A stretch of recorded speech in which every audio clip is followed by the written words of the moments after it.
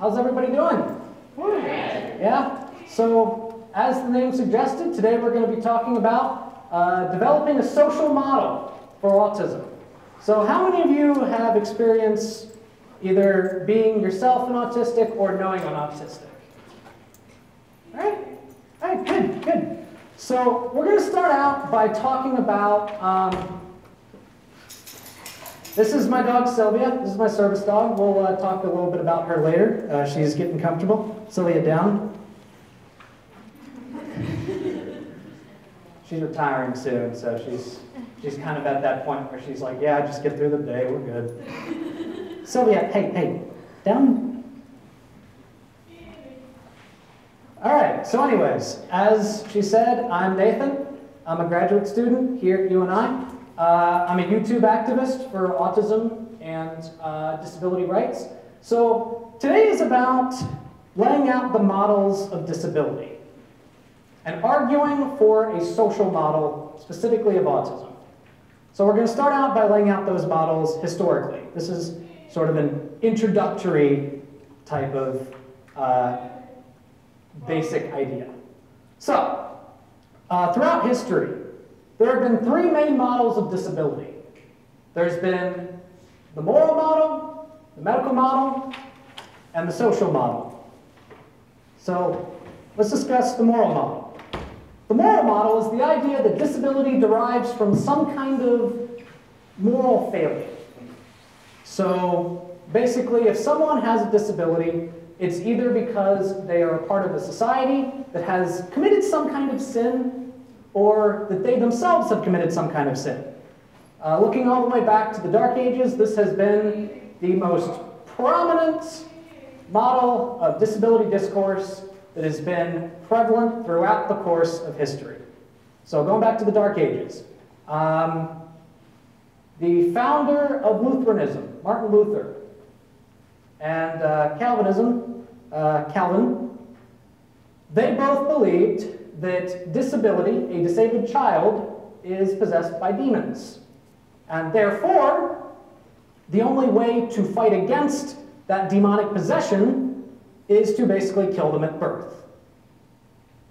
Kind of a scary thought. But then there was another approach to it. The other approach to it was take care of the people. Take care of the people with disabilities, because they derive not from their own personal failings, but from some kind of failing in society. Therefore, it is a punishment from some kind of divinity for society's moral failings. And in order to make up for it, they're sent down as a test. So you need to take care of them. So that's the moral model. So next we have the medical model. And this arguably is the most prominent one in the United States today. So the medical model is the idea that disability does not derive from some kind of moral problem. It derives instead from some kind of scientific abnormality. It's the scientific luck of the draw, or bad luck of the draw, as some might put it. Now, this has some improvements, certainly, from the moral model, in that it states that we should not blame people for their disabilities. Instead, the ultimate goal is to treat disability as if it is some kind of medical condition. So there are two approaches to this. There is person-focused, so focusing on helping the individual overcome those abnormalities. And the second one is more of a societal focus, and this is the darker side of the medical model. Basically eugenics. So eugenics being the idea that we need to protect the genetic purity of society. And therefore, people with disabilities, it's not your fault, but you can't reproduce. Because that creates more offspring that is forced to live with a disability. So that's the medical model. Finally, we have the social model, which is what we're going to be talking about mainly today and what we're going to be building up to today. The social model is the idea that disability comes not from a moral failing, not even from a medical abnormality, but from society. Society is built up of people without disabilities, which makes that disabling. So what do we mean when we say that? We mean, take left-handedness, for example. How many people in here are left-handed? Would you describe yourself as disabled? No. Does it feel like a challenge, though? Because right now you live in a society where you have to write from left to right, when it would be a lot easier to write from right to left. You have to kind of curl your hand around to get it correctly. There's nothing inherently disabling about being left-handed. It's the fact that we live in a society that is built for right-handed people that makes it a struggle. So the social model also has some advantages to it. There have been various studies that have indicated that people that tend to follow a more social model approach tends to be more likely to support disability rights legislation. And we'll get more to that later. So we've laid out the models. And the next part is, I would like to tell you my own story. My process through these models. How I went from having a moral model approach to a medical model approach, and now a social model approach. It was quite a journey, and we're going to be talking about each model individually and how they impacted my life. And then we're going to discuss specifically how we can work to create a world that values the social model. So, this goes back to when I was a wee lad. I was 10 years old. I was in 5th grade, right before middle school. I had no idea what was about to happen to me. I should have enjoyed elementary school when I had it. But there I was. I had been bullied a lot. It started getting really bad in 4th grade, and it was still pretty bad in 5th grade. And one day, I was feeling really depressed. I did not want to go to school. And my mother, who is one of the most amazing people I know, my mother sat me down. You know, she asked me what was wrong. I told her I don't feel like I belong. I told her that no one seems to understand anything about me. No one seems to understand how my brain works. I feel like an outsider. And I could almost see some struggle in her face when I told her this, as if she was trying to decide, should I tell him? And she decided to. She said, Nathan, this is not some kind of thing that you do incorrectly. This is because you have Asperger's. And when I first heard that, my first thought was, oh my God, my mom just said ass. My second thought was, I like burgers. Mom didn't cuss very often. So she explains to me what that meant. She said that it is a disorder that causes you to sometimes have trouble with eye contact, have sensory overload, have problems with sensory receptors. Many people with Asperger's are very smart and intelligent, but they don't understand social cues. And you know what? At the time, that was pretty comforting to have a name for it. But at the same time, I finally had something to hate. I finally had a word to blame for everything, every time something went wrong.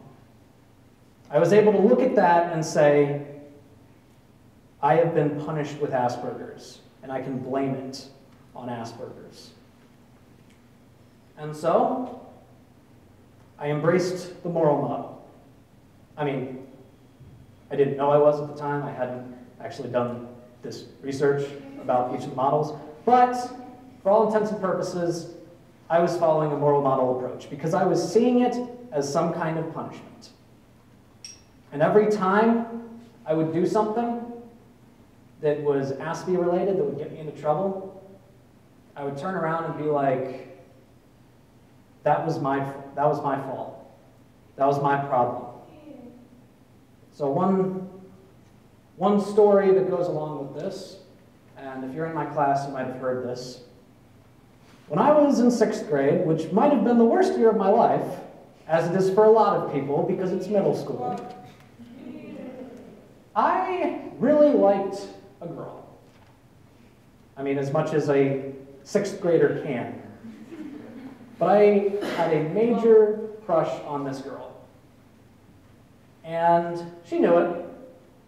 I had told her several times. And throughout the year, I had kind of been talking on and off with her about it. And she was never really giving me any clear indications. And because I was autistic, I couldn't take the hint. And so one day I was talking to her on the phone, and I said, and she asked me if there were any girls that I had a crush on. And I was like, yes, one. And she was like, you should ask her out. And at the time, I kind of didn't know what that meant.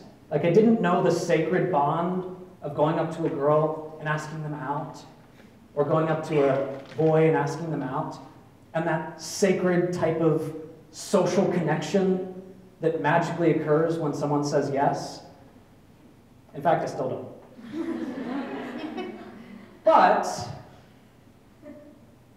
I wanted to understand. So I said, how do you go about doing something like that? And she said, put a love note in her locker. And then she told me her locker number. And I still remember it to this day. One of the gifts and curse of having a really good autistic memory. And so the next day, I wrote a letter, put it in her locker, and I said in it, and these were my exact words, again, I remember them even all these years later. It said, thank you for giving me advice on how to ask you out. You're pretty and smart. Will you agree to be my girlfriend? Yeah. My mother thought it was adorable. So, next day I put it in her locker, and I just kind of wait. It was quite possibly some of the most nerve-wracking moments of waiting that I've ever had. And so after lunch, I see that she's gathered half of 6th grade around her. And I'm like, oh, damn it. This isn't going to go well. She runs up to me, and she screams at the top of her lungs, no, several times. I'm pretty sure she also threw the note at me, but at some point I kind of blacked out due to embarrassment. And I didn't see it coming.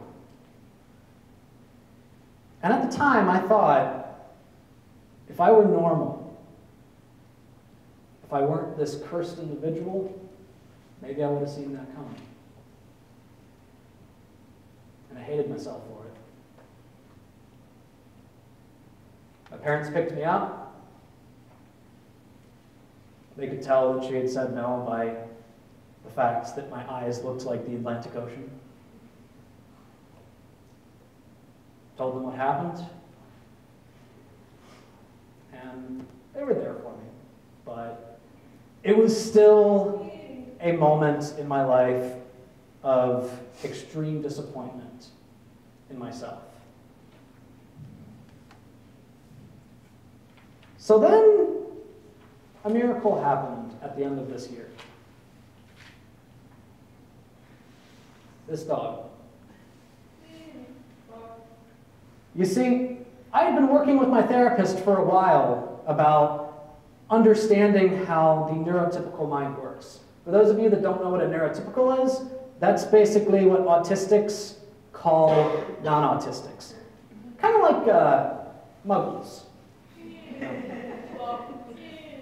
So I'd been talking to my therapist about basically how to understand neurotypicals, how to navigate in a neurotypical world. And for a while, she was extremely helpful. And for a while, she was thinking, you know what might really help Nathan? A service dog. There had been a new development among service dogs. They had been starting to be used to help with autism. And dogs were always my favorite animals. When I would go to my grandmother's house for days upon end, I wouldn't get homesick. I would get dog sick. I missed my dogs. When I would come home from school, I would kick off my shoes and get with my dog. Because that was my comfort. So when my therapist brought up the idea that you might, what would you think about having a dog that you can take everywhere? I was like, these exist? Who thought of this? Where have they been? So I was really excited. I was really excited about this. So we applied to this organization called Susquehanna Service Dogs. They're in Harrisburg, Pennsylvania. And we went to a few meetings, and we went to these meet the dog sessions where they would basically have me interact with other dogs that are done with their training. And they would see how I interacted with them. And on the second one, I met a certain yellow Labrador who, the first thing she did when she came out was jump on my lap and lick me in the face. And I thought, I like this dog already. I was a very energetic kid. I needed a very energetic dog. She used to have a lot more energy. We kind of grew up together, so, you know. So, I was selected with Sylvia, and I actually had to take off the last week and a half of school in order to go to this training program. I had to go through team training with the dog, where they would basically teach me how to handle her and teach her how to handle me. The latter is a lot more difficult. And on that last day, because I had to take the last week off, I told my class that I wouldn't be there for the last week. And they cheered. They cheered because they wouldn't have to deal with me. So it goes. For any Kurt Vonnegut fans. So that was very hurtful. But it's kind of interesting is that that was actually the last extremely hurtful thing that an entire class ever did to me. Because when I got Sylvia, the change was like that. I was suddenly happy about going to school. I was suddenly appreciating teachers. I was developing relationships. And at this point, I started changing my view of autism. I didn't blame myself for it, finally. I thought, this is just some kind of genetic abnormality. And because it's a genetic abnormality, it can be treated. And this is my treatment. It's not my fault. And so I started telling people that. When I would have issues in class, I would say, I'm sorry, it's because I'm autistic, or it's because I'm an Aspie. And people were finally starting to understand that. There's actually one girl who the previous year had bullied me a lot. Like, she would be there when I was waiting for my father to come pick me up, and she would just bully me while I was waiting for it. And this next year, I talked to her. She asked me about Sylvia. I told her about Sylvia. and she apologized for how she treated me. And later that year, she drew a picture of Sylvia and me. Wrote, Sylvia plus wow. Sylvia plus Nathan equals heart.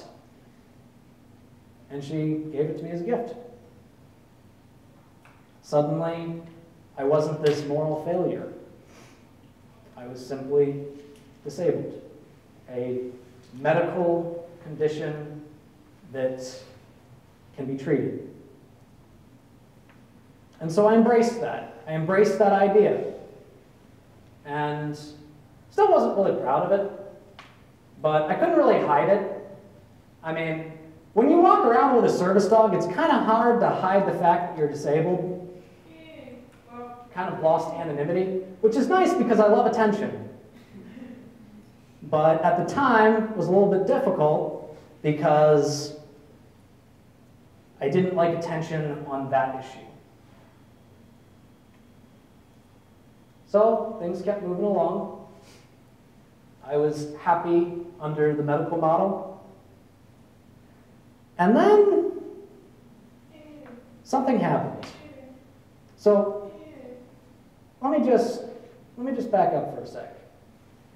My embracement of the medical model was so strong, I actually gave, I had an aunt who passed away, who was blind, and I actually gave a speech about person-first language as a eulogy to basically talk about how she didn't let her disability define her. For those of you that don't know person-first languages, that's when you put the person before the disability. So you say person with autism instead of autistic. We'll get more to that later. But then something happened. I was in a life skills class, and there is an individual there who was autistic, who was talking to me, and I was talking to him. I don't remember what we were talking about. But a guy in the classroom comes up to me and says, "Don't worry about him, he's autistic." Basically, as a, I'm sorry that he's bothering you, he's autistic, so don't worry about him. And then I was kind of taken aback. I was like, well, so am I. You got a problem with that? And then he said, no, I mean, like, he's retarded. And I thought about it for a sec. It's a very strong word. I've been called that my whole life.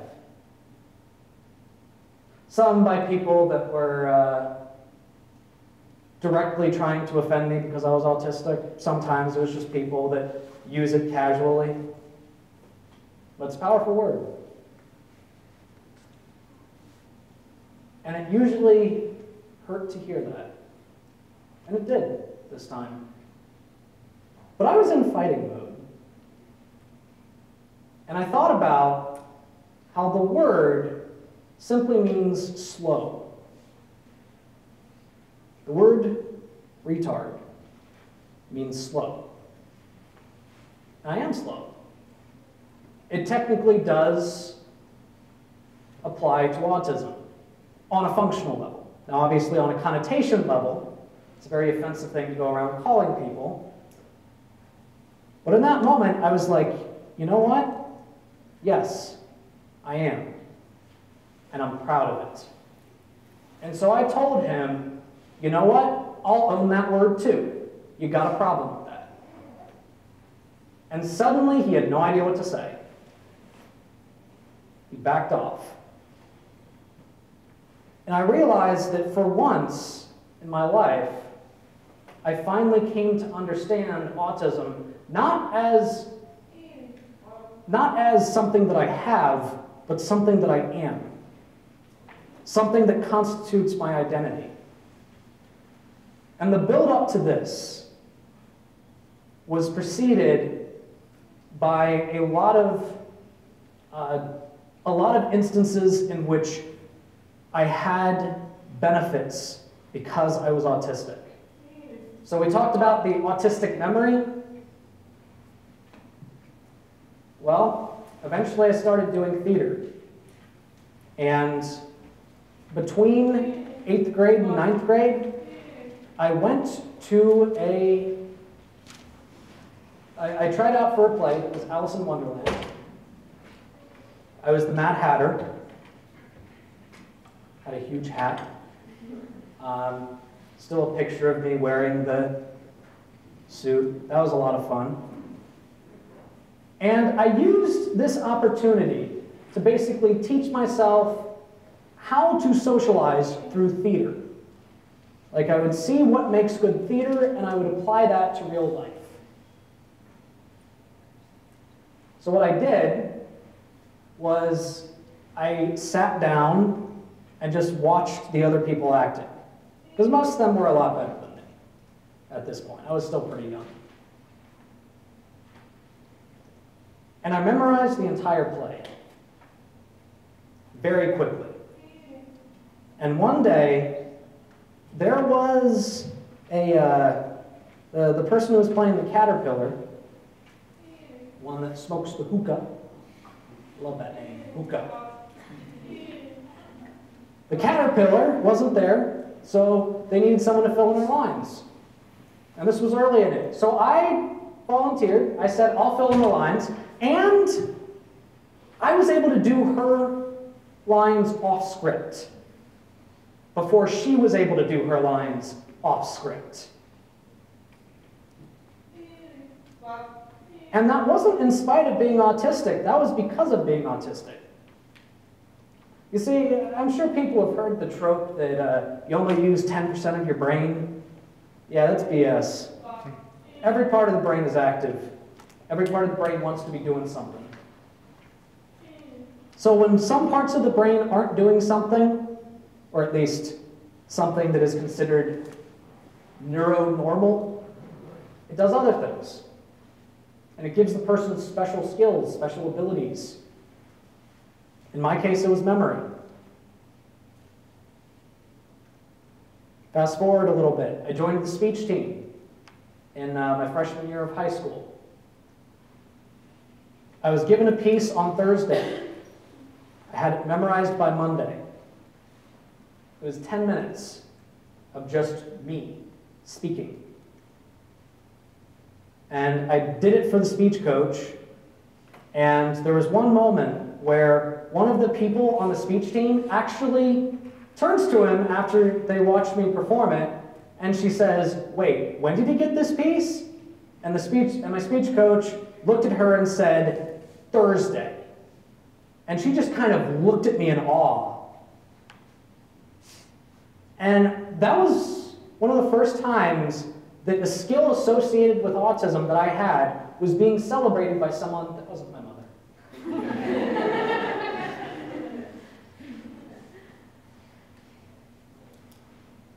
So that brings us to this moment. This moment where I heard a word that is supposed to break me. A word that is supposed to push you down. A word that is supposed to make you hate yourself. And I embraced it. I no longer identify as a person with autism. I identify as an autistic. Although autism isn't every part of who I am, it's a major part of who I am. I would not be me without it. If I could take some kind of pill and poof, no longer autistic, I wouldn't do it. Because that is part of what made me who I am. And as I went through the years, I was able to utilize those skills in order to be successful in my own field. I was a national finalist in speech in high school. I was a national semifinalist in several national level tournaments my senior year of college. And Now, I'm a graduate student at a university with an assistantship. I'm teaching a class in communication. I have a disability that affects my ability to communicate, and I teach people communication. I was almost afraid to mention that in the interview, but it was kind of hard to hide because there was a dog right there. So there's got to be something. So that is my journey to embracing the social model. Now, to be clear, the social model isn't to say that there aren't things that are inherently disabling about autism. I have trouble with sensory. I have trouble with loud noises. I have trouble with certain fabrics. Ask my mother, ask my fiance, shopping with me is a pain in the butt. Like, it often takes trying on 6 different pairs of jeans before we can find one that I don't immediately rip off myself. But at the same time, there are things about it that can make up for that. Now, obviously there are different levels of autism. There's a spectrum. However, I wouldn't call it a hierarchical spectrum. You know, a lot of people would classify me as high-functioning autistic. But here's the issue with that. A lot of things that are associated with low-functioning autism, maybe a lack of verbal ability, can sometimes be made up in other areas. For example, I once met a kid who had nonverbal autism, and although we couldn't communicate verbally, he did claymation. And he created beautiful work with it. Stuff that I couldn't even try to do. Like, if anybody's ever seen me try to draw a picture, it's not a pretty thing. You can ask the students in my class. Me trying to draw on that board, it's, my stick figures don't even look like sticks. But no, this individual had this superior skill, and he had it not in spite of his autism, but because of it. So, what's our path forward? How do we create a social model of autism? Well, several levels. First off, making sure on a societal level that we're supporting organizations that view autism not as a disease, but as an identity. Which means letting us speak for ourselves. I don't know who in here has heard of the organization known as Autism Speaks. I heard some chuckles. I have a lot of problems with them. The first problem is that they only have 2 actual autistics on their board of directors. Call yourself an autism advocacy organization. Don't hog the mic. And don't call yourself Autism Speaks. Call yourself Speaking for Autism. Or something like that. Another problem with them is that they embraced curism for a while. The idea that autism is a disease to be cured. We need to get rid of it. And here's the issue with that. First off, there's the medical model versus social model issue, where you're basically saying that it's a condition, it's not an identity. Therefore, you're not marginalized, you're not oppressed, you're just disabled. And second off, autism is technically a genetic condition. So there's only one real cure for autism. And I don't think I need to say the word again.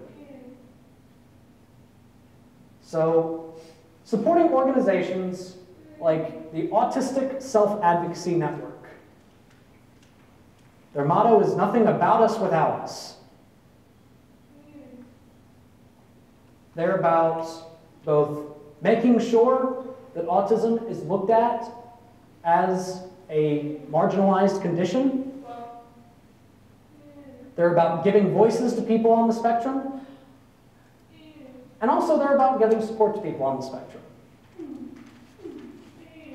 As in figuring out ways of helping with the sensory relief that autistics desperately need. Another good organization is the Autism Women's Network. So knowing the right organizations to look at in order to embrace a social model of autism. Next, being advocates ourselves. Figuring out the experiences of people on the spectrum. Now this isn't to say you meet an autistic on the street, say, "Hi, I hear you're autistic, tell me your story." That gets annoying after a while. But if someone is offering their story, listen. There are lots of people on the internet that offer their stories. There are lots of people out there that want to tell you about their own autism experience. So listen. Let them be in charge, let us be in charge of our own movement. Next, embracing neurodiversity. Neurodiversity, the celebration of the unique view that autistics have on the world. In effect, it can even be broader than that. Neurodiversity doesn't necessarily have to mean autism. It can be lots of neurological disabilities. Now, I can only speak from the point of view as an autistic, but letting people speak for themselves. You see, we're at a point in which we have the potential to shift the national conversation from one of pity to one of acceptance, from one of tolerance to one of embracement. So during April, don't say Autism Awareness Month, say Autism Acceptance Month.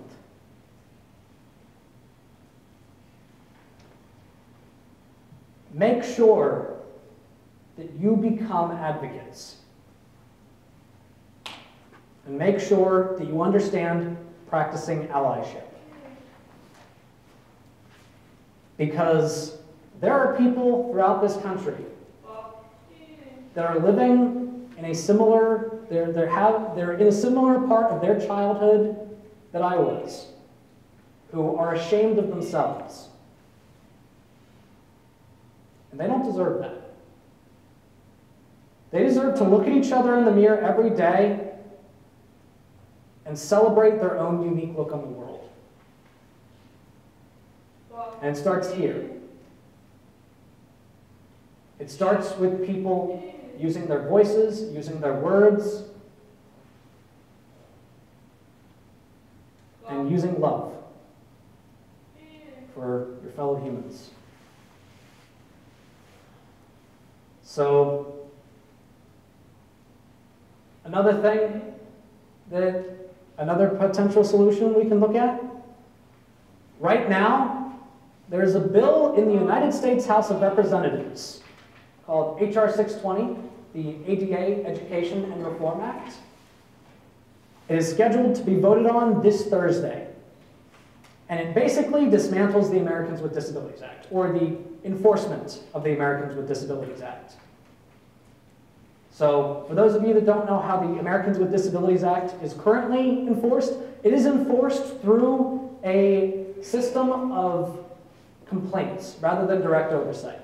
So to put that into perspective, the health inspector comes by to McDonald's every now and then to make sure that they don't have dead rats in their kitchen. would be like if instead of that, the only time anything happens is if one of the customers sees a dead rat and complains to the Justice Department. The Justice Department waits a year, gets back to them, says, all right, we'll send over a mediation person to talk to you about how to remove that dead rat, and then they sit down, talk to each other, try to remove the dead rat. If the mediation doesn't work out, you go to court over the dead rat, and then there's a big lawsuit, and the whole thing lasts 2 years because someone saw a dead rat. That's how the current system is. I actually went through this system at one point. I got kicked out of a restaurant because of my service dog. And it took a year for the situation to be resolved. So this law would basically add another 180 days to that and prolong the process, making it much harder for that enforcement to happen. This is a very clear moral model approach, where we are blaming the people with disabilities for their situation, portraying them as the bad guys. The argument for this is frivolous lawsuits. It's a bunch of frivolous lawsuits going around. But here's the problem with that. A study actually showed, and ironically, this was a study that was trying to demonstrate that frivolous lawsuits were a problem. They only found 12 examples, 12 people who had done it more than 100 times, who had been in more than 100 lawsuits, which gets to the point where they define as frivolous. 12 people in the entire country.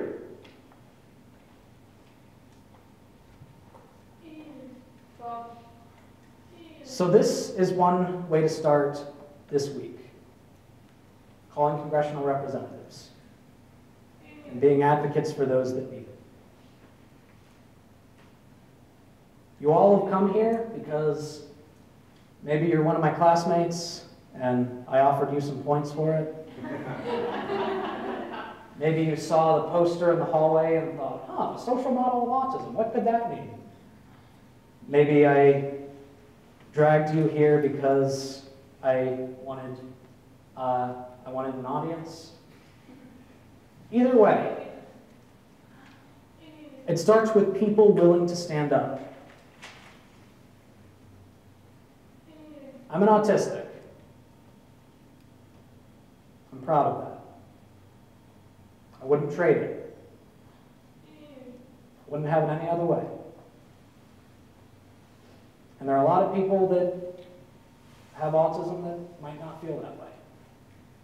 And that's unfortunate. But the way to get them to that point is not by telling them how they should feel. It's by celebrating who they are. I cannot thank you enough for coming. I would like to open up to questions now, but I cannot thank you enough for coming to this lecture. This is such a great turnout. I had no idea so many people would be here.